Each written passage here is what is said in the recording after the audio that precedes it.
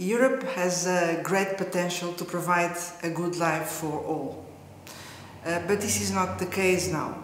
There is a crisis. There are also many divergences on how to overcome this crisis, and that's why we need a new pact for Europe. We need to understand each other much better. We need to bridge over these differences. And it is possible to come up with this new vision for Europe. The reason why I have joined this project is because I've done this kind of work over the last years by going to many member states in Europe, by listening to each other, and by working with many others to come up with a common vision for Europe. We have a good team, but we really need you to work with us.